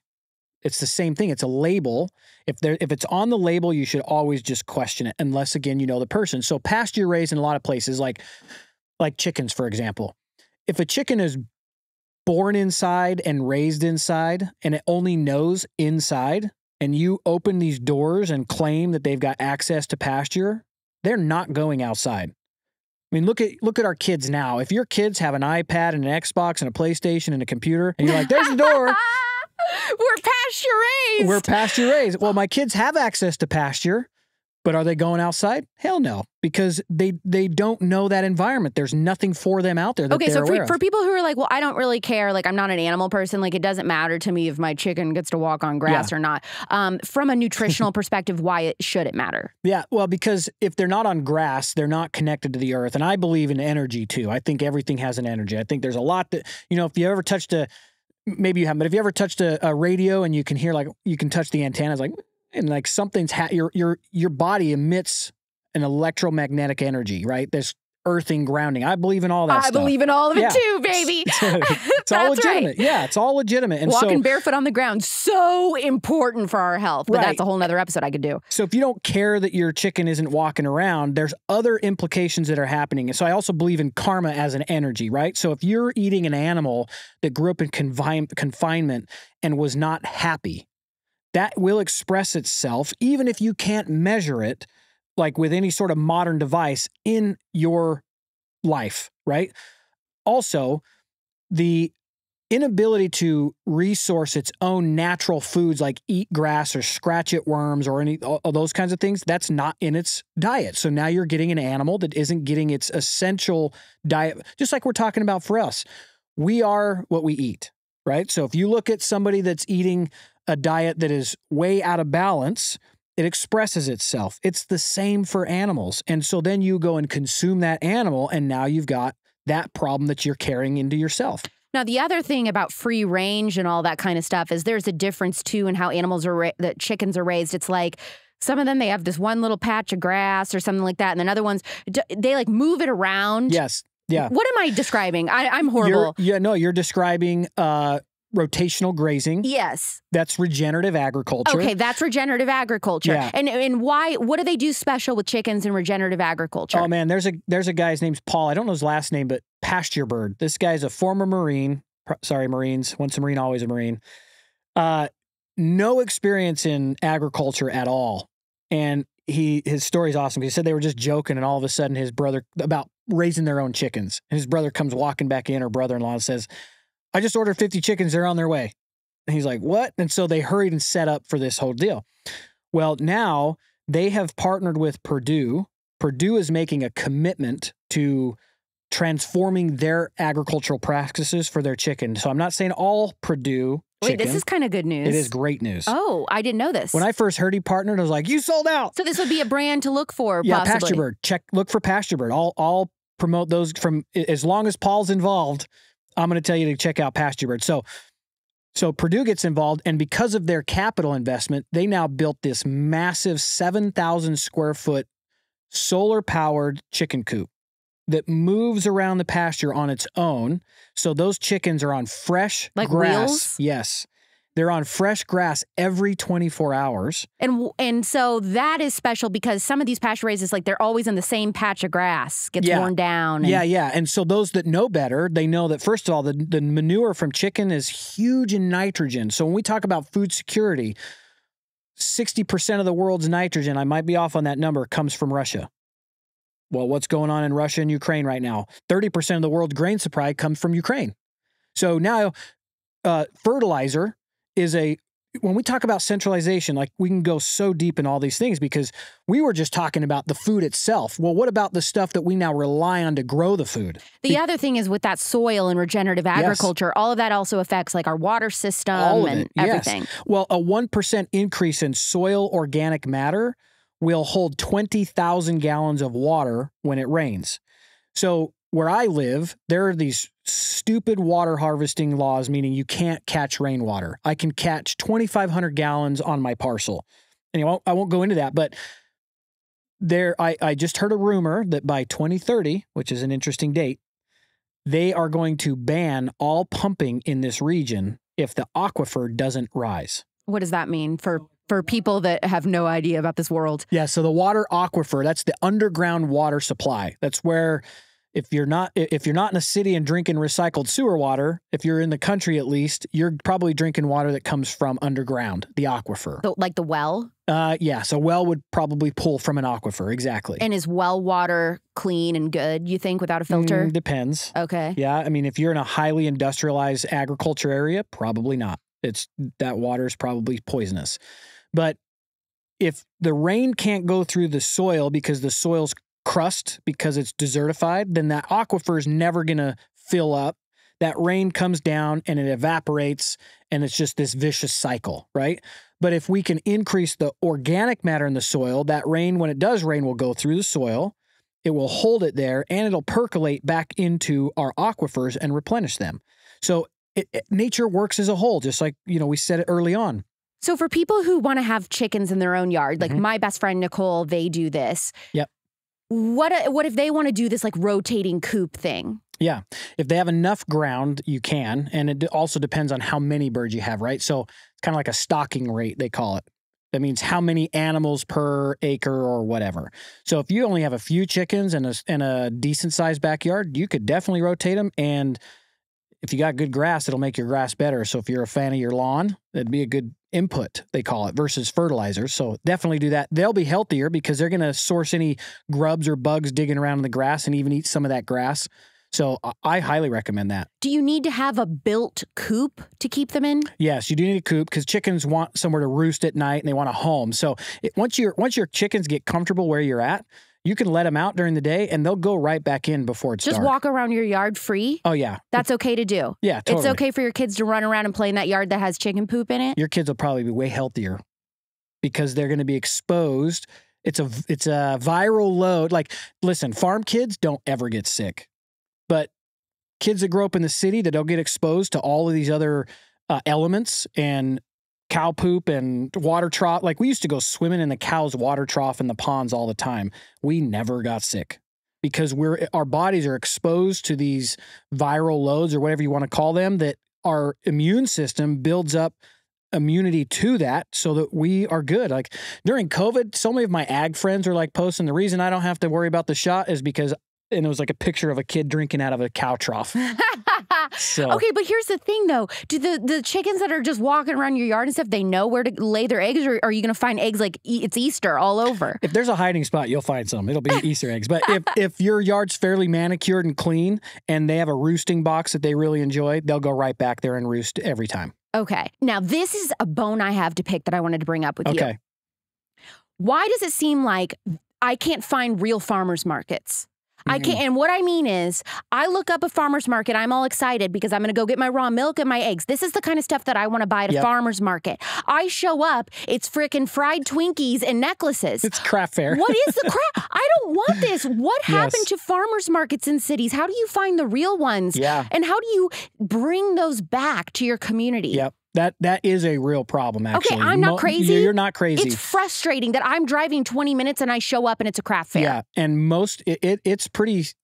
it's wild to me that it's called a farmer's market, and it really is a craft fair. I mean, when I was selling beef for my family's ranch, I was the only food seller there. I'm lucky if I can maybe find honey and bee pollen. Right. I can't find anything. It is so annoying. I'm sick of it. You know, we're building a solution for all of this that we've been discussing, and one of those pieces of that is we will brand a farmer's market for pickup. Yay! And it's going to be food. It's not going to be a craft fair. It's like, you know, we'll probably charge extra for trinkets because I don't want that there, because it needs to be a farmer's market where you meet your farmer. I mean, listen, if you can find a farmer's market right now and it's got food sellers, that is a really great place to start sourcing, because the person standing in that booth is probably the person who raised it. Now, I will throw out a caution. There is a growing black market grocery trend. In other words, people will go to like Costco or something and buy bulk, and then they'll take that and sell it on a street corner, and they just removed the stickers from that produce. So you do want to be careful and just really ask questions. What kind of questions do you ask to see if they are selling black market produce? Yeah, that's a good question. So if you are a complete novice in agriculture, not knowing where to start, just start asking them how it was raised, right? If you're talking about meat, what was the process of raising it? And a farmer or rancher that really wants to build a relationship, they will love those questions, right? What was the process of raising? Where was it born? How old was it when you weaned it off of its mother, maybe? If it's on the produce side, like where did this grow? What are your practices? Ask them questions that might trip them up. And if they don't even hesitate, then they're your grower, right? Okay. If they're kind of like, oh, well, they're dancing around the question, they probably didn't do it themselves. That is freaky. Yeah. And by the way, it's 2023. So most of these places are online. So where can I find your information? What I tell people when they go look for a farmer and rancher online, Google Google local beef. It'll populate.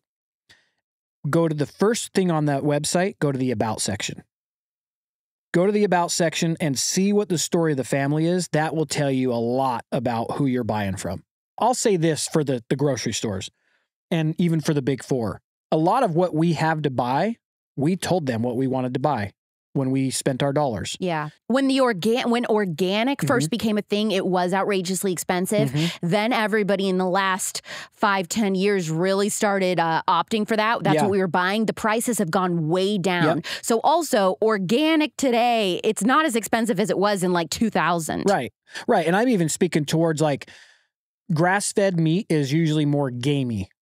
And so somebody's like, ooh, that's gamey. So they're like, okay, we'll put a bunch more in their mouth and so it tastes sweeter. Like that was the answer. So we, the consumers, told them what we wanted them to do for us. And tell them what you told me about how the realities of grass-fed. That's another thing you got to ask more questions on. Yeah, so label laws are just so messed up. Like pasture-raised. Pasture-raised, what do you think pasture-raised sounds like? Oh, that animal is standing in the field like we're seeing behind us. That's what we think pasture-raised is. But labels have been allowed to say, well, they just have to have access to pasture, right? When it comes to grass-fed, if you see grass-fed on the label laws allow you to put grass-fed on there because I think it's something like if it's spent 50% of its life on grass, well, here's the life cycle of a cow.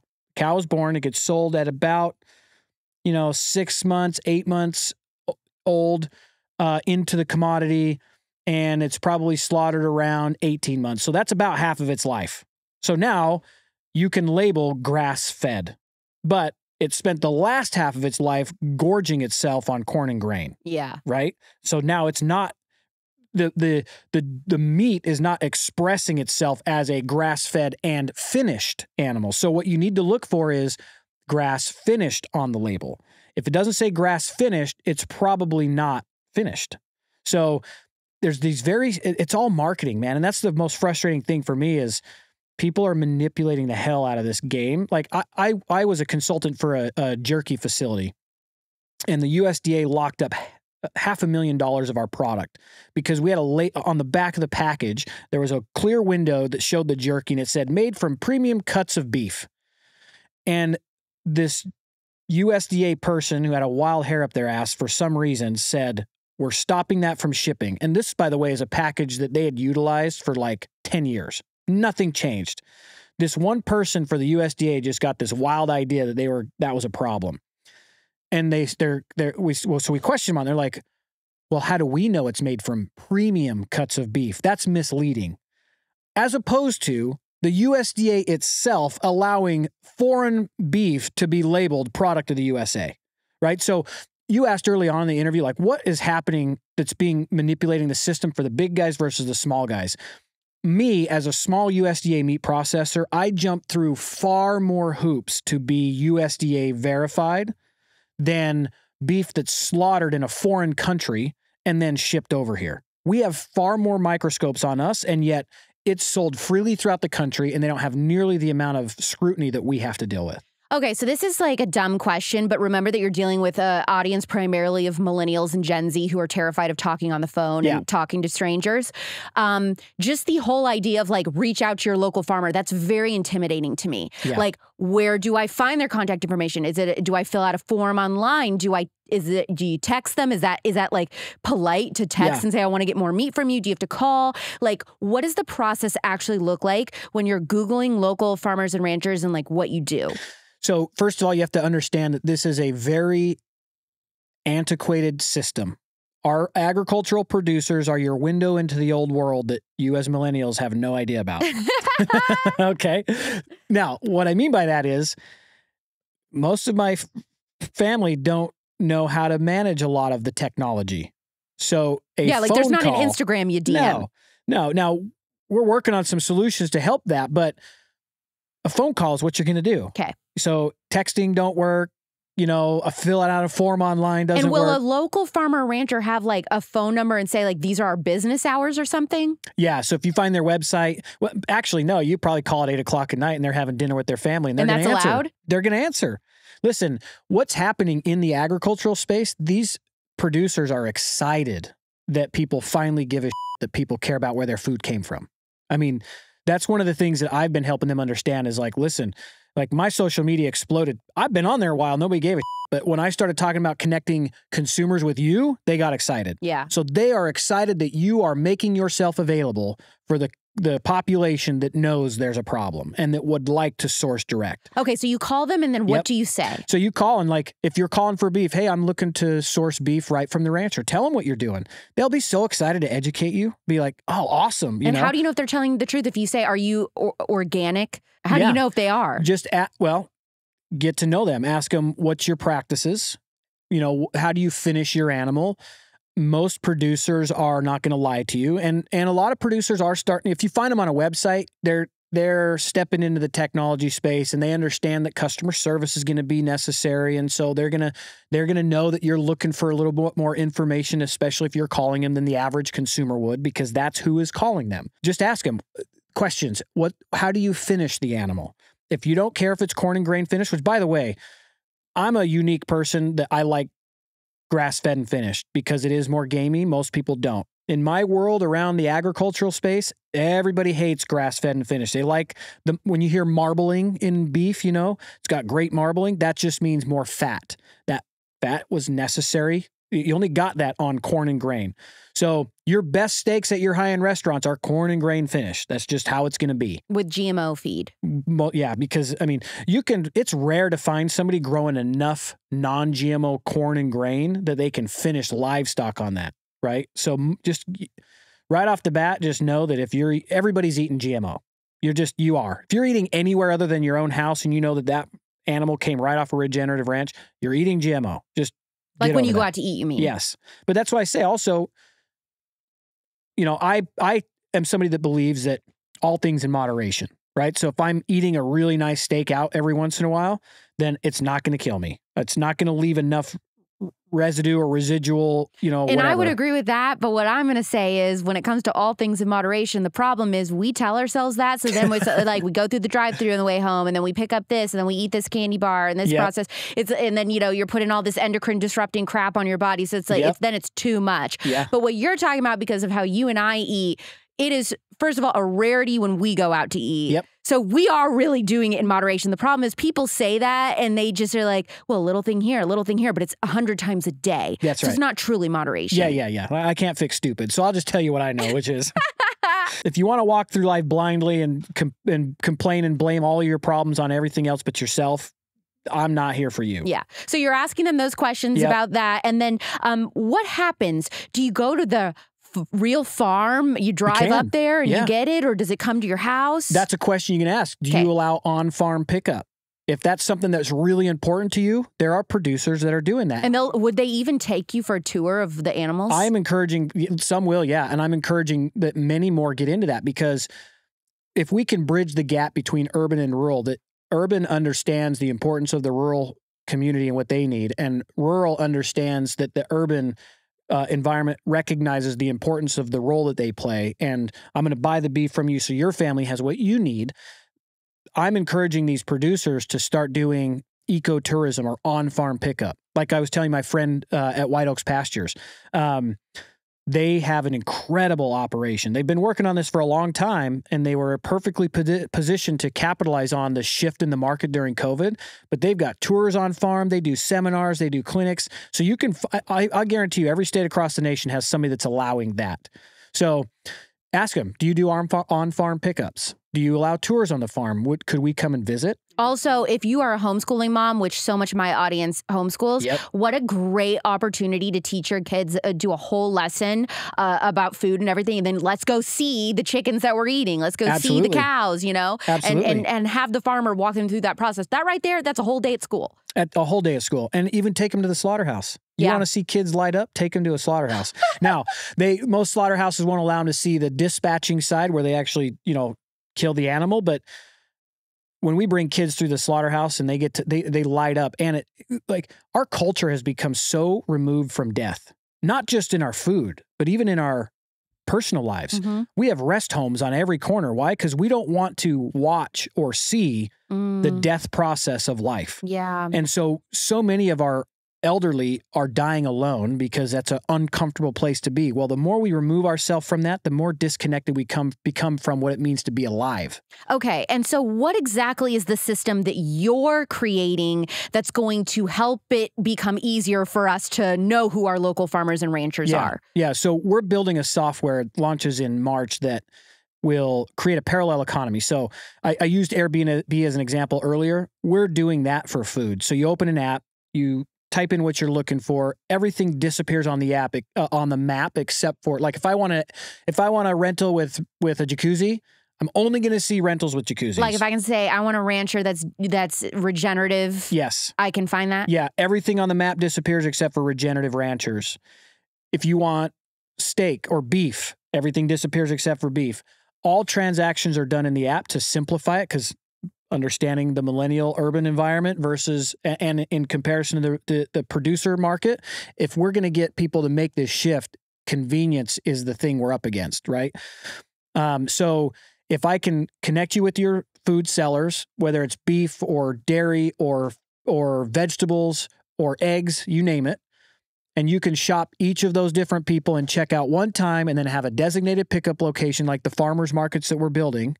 Now I've made it easy for you to check out one time. You save that story in your store in your favorites. Now you're just going to get the same product from the same producers every time. So really what we're building is a system that allows people to shake the hand that feeds them across the nation. Okay, so when you talk about fixing the farmers market so that there's a central location to pick up from all these approved farmers by you or whatever, I'm imagining there has to be like a community leader, somebody that steps up that's like, I want to help, you know, partner with AJ and what you're creating to like get the farmers market going and everything. Like, are you finding people to start these? We will. So I'm trying to like balance what's coming my way. I have so many people wanting to volunteer, and I'm like, okay, I got a process. I got to get a software developed first, which it is developing, and that's great. But we've got people all across the nation that want to help make this difference, right? Yeah. People in your audience, like you said, the homeschool communities, they know what's going on. We all got red pilled if you weren't already during COVID, and it's like, oh, we're in trouble. And so a lot of people are excited to get involved and help.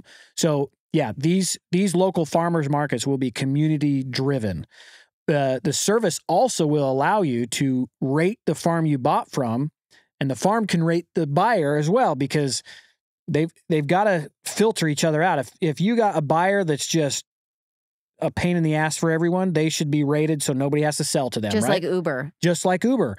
It's same for the seller. If you're buying beef and it turns out to be junk and you're really not happy with it, and you talk to them and give them every opportunity to make it right, and then other people are saying the same thing, I want people on our platform to know not all ag people are good, honest people. As much as I would like to believe. So what do people need? What do you need from people to like make sure that this thing happens? Oh man, that's the biggest thing, right? We can do all the work we want, but if it doesn't get adopted by the consumers as a new way of doing business, it will not matter. Like we've been moving forward with faith that, you know, first of all, this idea was brought to me during COVID. I was selling beef for my family's ranch. Everything shut down. And when I served in Iraq, we took care packages into a small village. And I remember seeing the dad standing over in the corner watching us take care of his family. So when COVID hit and I'm hearing on the radio and the news about store shelves being empty, I'm thinking about this man's face every night. And I'm thinking about my little girls and me not being able to provide for my little girls. And I went, something's got to change. And then I had this idea. So this idea was brought to me by God. It's not, AJ is this like software as a service? Hell no. Matter of fact, I apologize to people because if I wasn't a mortal man who didn't have my own weaknesses, it had been done already. But I kept questioning every step of this. Am I the right guy? Am I the right guy? The right people showed up in my life and we got a little bit further. And then we got a little bit further to the point now that we're ready to go live and get this out there. So in order for this to work, consumers have to vote with their dollars. And if you didn't think that that was possible, look what happened to Beyond Meat. They got destroyed because we, the consumer, said, we don't want that. Get it away. And so their market just tanked. The only way that the things that I'm working on and thankfully others as well, like I'm not the only guy working for this idea. Only way it works is if you, the consuming audience, decide I'm going to do a little bit more work than just going to the grocery store knowing that my meat's on this aisle and my lettuce is on this aisle and the dairy's on this aisle. If you're willing to do a little bit more work and meet the person and shake the hand that feeds you, that is the most stable thing you can do for your family's own food security, your family's own health, and in turn, we will help secure the food supply chain for our nation. If we don't, we are definitely staring down a very short clock to a major disruption that is going to cost a lot of people their lives. And is this something that when it launches this coming spring, God willing, is going to be like anyone will find this in their area, or is it like only going to be a few cities at first? Yeah, it has to be a few cities at first until we roll out. And Am I one of them? Yeah. Phoenix. Woo! Okay. God. Because I came from. Otherwise, I was going to scrap this whole interview. Yeah. So, when I spent time in Wyoming, Cody, Wyoming, there's 500,000 people in the entire state. So cows outnumber them like 5 to 1. So what I was able to kind of put together in my process. So this has been 4 years of research and development. If I'm going to build something, I want to make sure it works. And the only way I know it works is if I experience as many positions in this as possible. So I went to Cody and I'm like, man, there's all these openings for slaughter. Like, what's going on? Well, there's no consumers. So everybody's got their own cows. Like, I have cows, you have cows. Everybody's raising their own cows, so I have nobody to sell my cows to. Well, the opposite exists 2 states south. Arizona is a desert, literally a desert. You have producers that are making it happen here, which is awesome. But fat, finished cows, that's hard to do in the desert. Yeah. So we're working on a network where we can take Montana and Wyoming beef, where there's far more cattle than there are consumers, and get that south into Nevada and Arizona where there's a shortage. So who's going to be the first people lucky enough to get to experience this in the spring? It'll basically be Arizona north. Arizona, Utah, Idaho, Colorado, Wyoming, and Montana. Okay, and so in the meantime, people that live in major, like let's say somebody in Manhattan or whatever. Yes. I mean, it would take me hours and hours to find, drive to a farm and do all this. Like, they really have no other option. You do like Good Ranchers. Good Ranchers is a great brand. Yeah, I've done some research on some of the. So you can buy direct from the ranch. And then you have a lot of ranchers, they're so busy ranching, they don't want to meet you, not because they don't like you, but they're busy. Yeah. So then you have companies like Good Rancher or Rep Provisions, or, we'll have our own in-house that works with ranchers that are like, listen, I'd rather just focus on the ranching, and then you take it that last mile. Cool. So yeah, if you're in somewhere like New York, I would say Good Ranchers is a good one. There's a really popular one that I don't recommend because they import I think 100% from New Zealand. I know exactly who you're talking about. Stick with it's Good a total Ranchers. sham. That's why, and that's exactly what I say about them also. While others will be regifting mugs and candles they got earlier this year, you'll be bestowing juicy burgers, crispy bacon, tender chicken, and phenomenal steak upon your Secret Santas. Plus, Good Ranchers gift boxes are 15% off and as low as $99 until Christmas. Yes, we're talking Good Ranchers. And when you gift with Good Ranchers, you're making meals easy, supporting hundreds of American farms and keeping generations of flavor alive.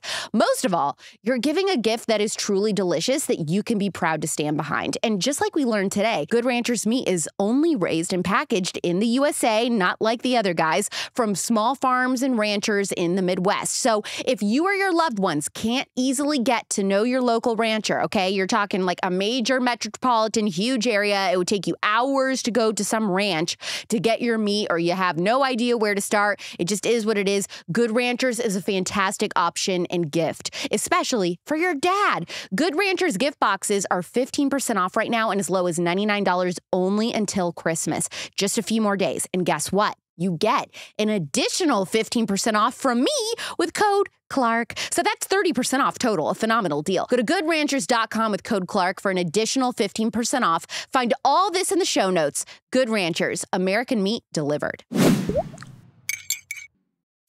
AJ, so what is the app going to be called, and where can people find updates to know when it's coming out? So the app is called From the Farm.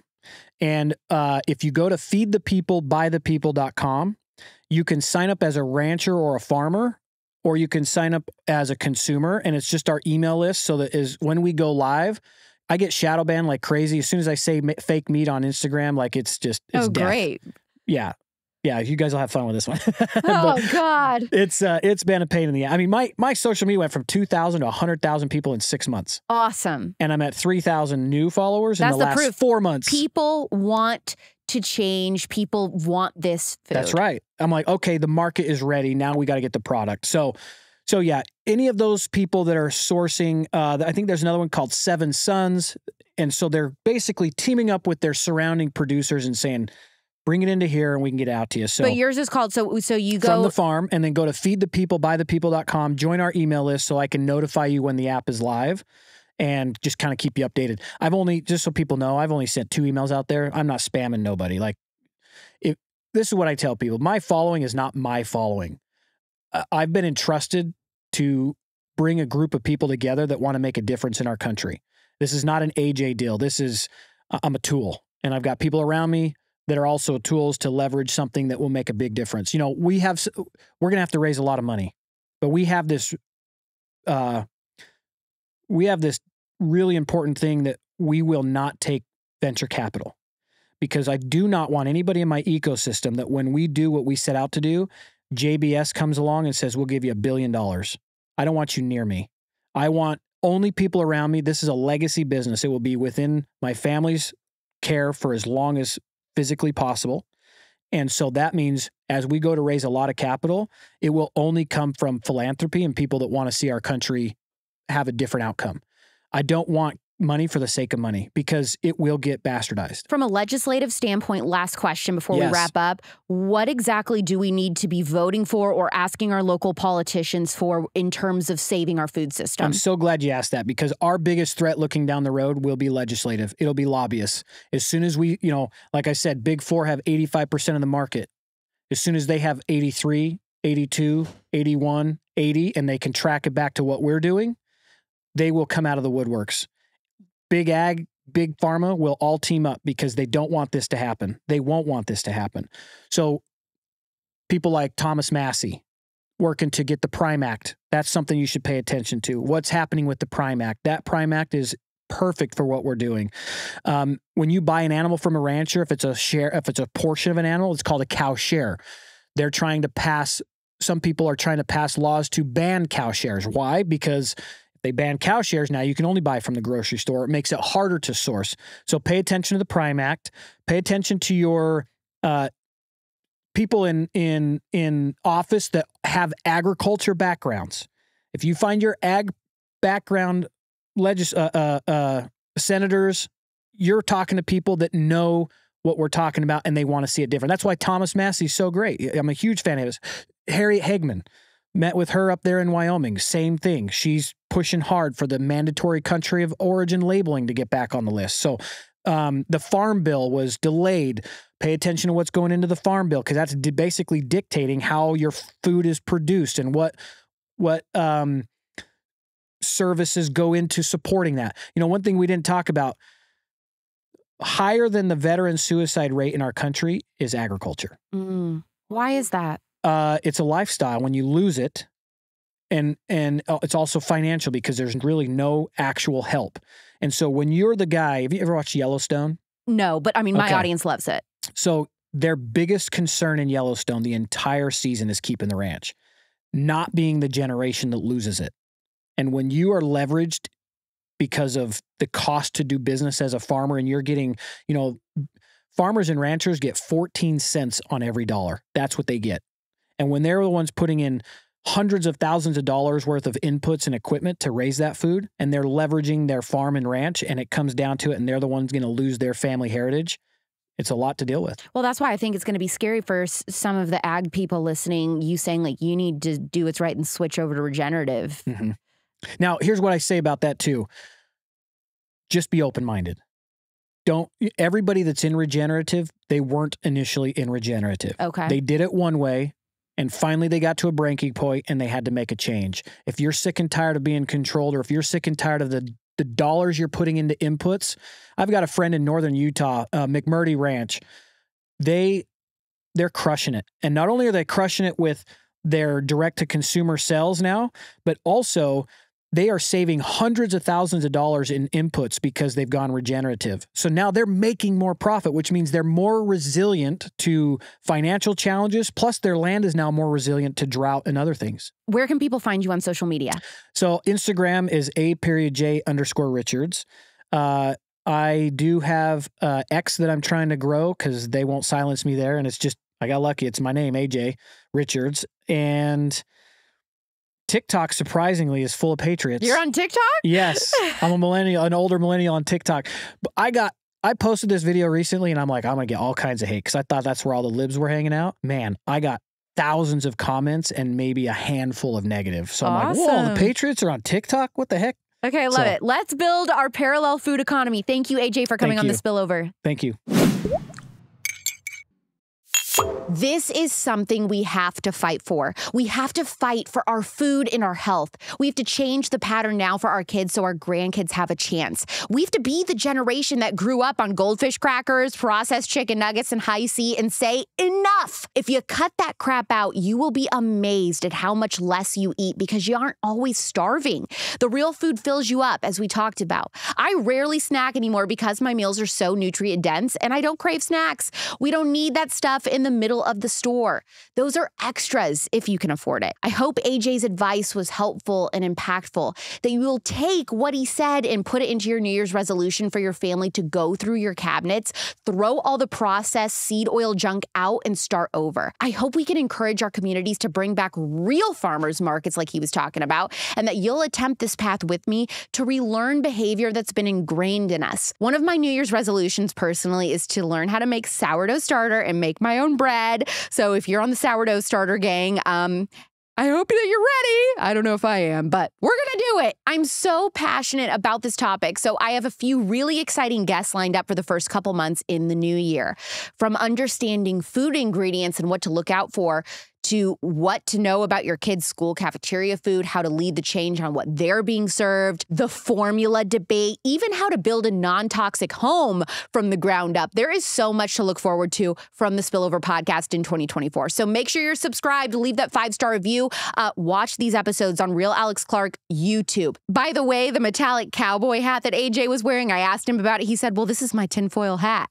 Next week's episode is going to throw a glitch in the matrix. I am speaking to a clinical psychologist on the truth about healing depression and how your antidepressants are making it worse. He believes that ADHD is completely fake and that the real reason so many women are being diagnosed with bipolar disorder is, well, you'll have to hear from him.